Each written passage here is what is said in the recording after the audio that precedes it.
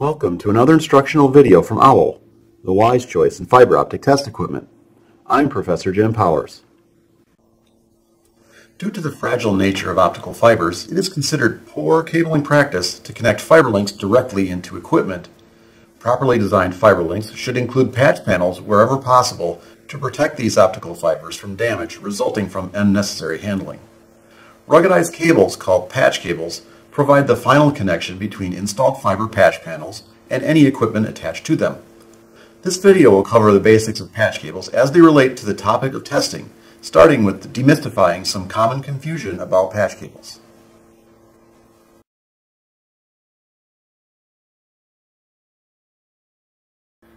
Patch cables are required for testing. There is no getting around this.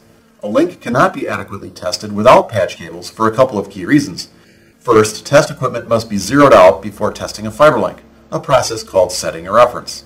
Since test equipment cannot be connected to the link during the zeroing procedure, the only way to properly set a reference is by connecting the test equipment together with patch cables. Second, remember that properly designed links use patch panels on the ends of the fiber link.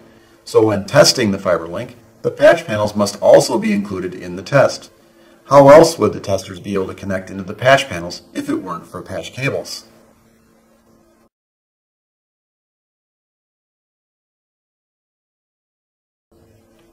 There is nothing particularly special about patch cables used for testing. Technically speaking, a patch cable is a patch cable, no matter what it is being used for. Patch cables used for connecting communications equipment to a link, such as hubs, switches, routers, and network cards, are equally suited for connecting test equipment to a link. Some companies manufacture reference-grade patch cables, which typically means that the cable manufacturer has done additional testing on the cable and/or used special materials, perhaps to make the connector a bit more durable to withstand the rigors of testing. These cables are marketed to the installer crowd as being better quality than the standard patch cables and as a result cost more. But that doesn't mean that a fiber link must be tested with reference-grade patch cables. Standard patch cables work just as well because setting a reference effectively zeroes out any imperfections the cable might have. Even so, patch cables used for testing should always be checked before each testing day to make sure that they are okay to use. Patch cables that don't check out might have additional problems that zeroing cannot overcome. On a related note, there's nothing preventing anyone from using high-quality reference-grade patch cables to connect active equipment to the fiber link.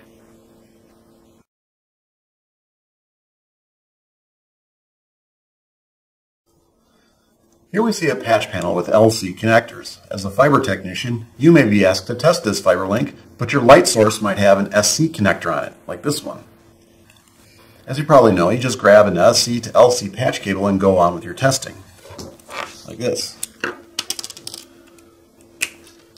Take an LC patch cable for your light source, and then you'd have an LC connector to go into the patch panel, just like that. This diagram illustrates that there is no reason why patch panel connector ports have to match test equipment connector ports. The key thing for technicians to understand is that patch cables all have the same basic internal construction, which includes the optical fiber, buffer, protective aramid yarn, and outer protective materials, as you can see here. Aside from fiber type and core size, the only thing that differentiates one patch cable from another are the connector styles on the ends of the patch cables. Take these single mode patch cables, for example. They're all the same except for the different connector configurations. Like this one.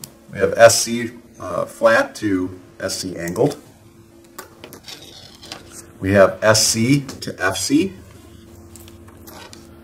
We have ST to ST. We have SC to SC, and you get the idea.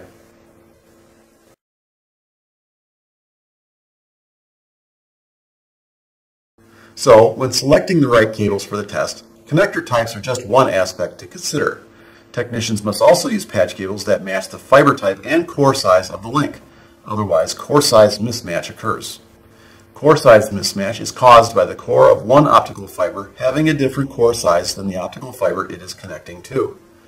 Obviously, when coupling a larger core to a smaller core, a significant amount of loss occurs, on the order of 20 to 30 dB when coupling multimode to single mode, and around 3 dB when coupling 62.5 micron multimode to 50 micron multimode.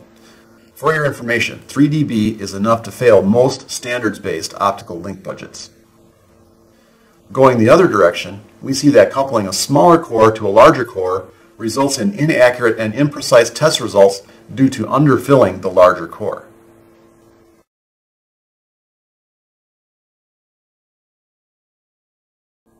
With the advent of 10 gigabit networks, transceiver companies started using new high-speed vertical cavity surface-emitting laser transmitters called VCSELs, because VCSELs are better at transmitting more bits in a shorter amount of time than traditional LED sources.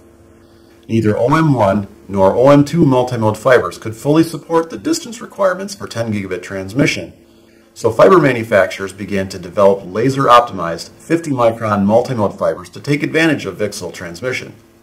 These fibers, which today we know as OM3 and OM4, have an enhanced graded index profile that decreases bit spreading due to modal dispersion, thus increasing bandwidth. So how does this affect the selection of patch cables used for testing? The answer can be found by looking more closely at the difference between transmitters used for data communications and transmitters used for testing. Communications transmitters, such as SFPs, transmit 0 and 1 bits by turning the light off and on. The faster and more precisely this can be done, such as with VCSELs, the more bits can be transmitted in a certain period of time. On the other hand, light sources used for testing transmit a continuous wave signal, which means the light is always on and at a consistent power level. In other words, continuous wave sources used for testing do not transmit bits, and thus no bit spreading occurs during an insertion loss test. Thus, any 50-micron core patch cable could be used to measure the insertion loss of any 50-micron laser-optimized multimode fiber link, because the nature of a fiber's graded index profile has no bearing on the success or failure of the test.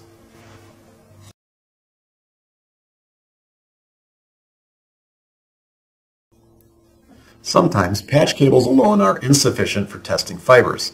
Technicians may need to modify their test procedure by either using different methods for setting references or by using special types of cables.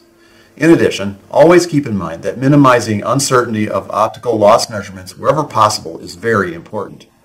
This section will cover some of the concepts and accessories a technician may encounter while testing.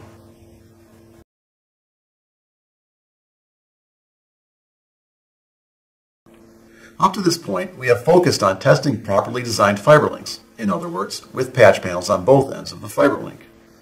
However, there are times when a technician will run into a link where only one end has a patch panel, or even no patch panels, which we typically call home run. A reference would still need to be set, but the technician would have to adjust the reference method to accommodate the link configuration. A reference method simply refers to the number of patch cables used during the zeroing process. There are 3 common reference methods: 1 jumper, 2 jumper, and 3 jumper.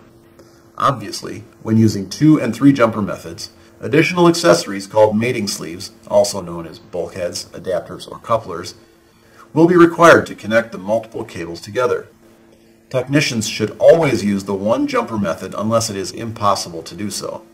This is because including mating sleeves into the zeroing process increases the uncertainty of the measurement. By eliminating mating sleeves altogether with the 1 jumper method, measurement uncertainty is minimized. Here are some diagrams showing the 3 different link types.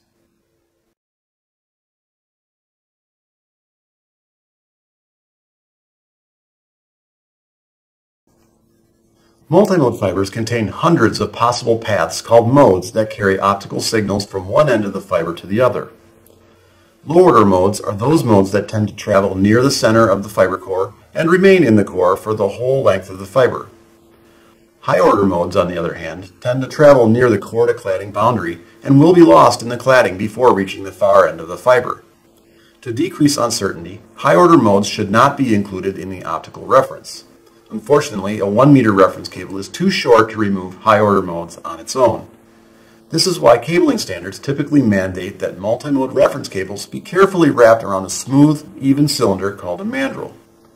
By wrapping the reference cable this way, high-order modes are quickly forced into the cladding, leaving only lower-order modes.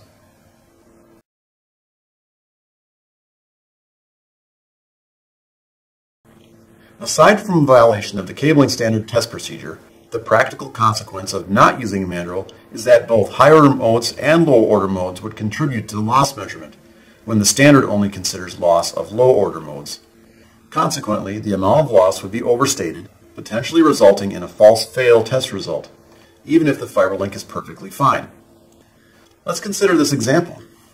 Let's assume the following: a standards-based link budget of 2 dB, an actual end-to-end link loss of 1.7 dB, and a typical loss contributed by higher order modes as 0.5 dB. Now, using a mandrel, the test equipment measures 1.7 dB and displays a passed test result. The technician continues on to the next fiber. Without a mandrel, the test equipment measures 2.2 dB, 0.5 dB of which was contributed by higher order modes not removed by the mandrel, and displays a failed test result. Now, the technician stops what they're doing to troubleshoot a problem that doesn't exist. In this case, the technician would be wasting considerable time and effort cleaning, inspecting, re-terminating, retesting in vain, just because the proper test procedure was not followed from the start.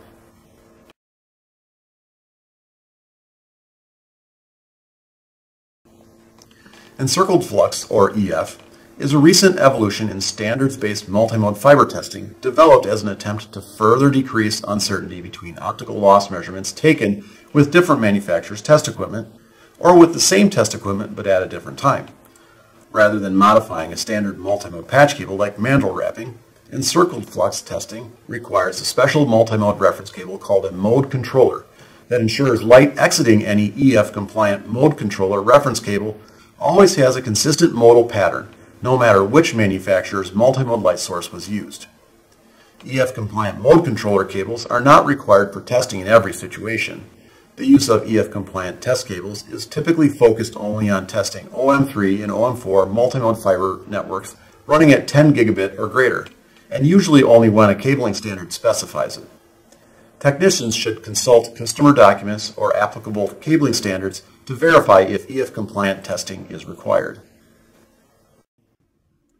This has been another instructional video from OWL, the wise choice in fiber optic test equipment. For more information about additional instructional videos, or OWL fiber optic test equipment in general, please visit OWL's website at owl-inc.com.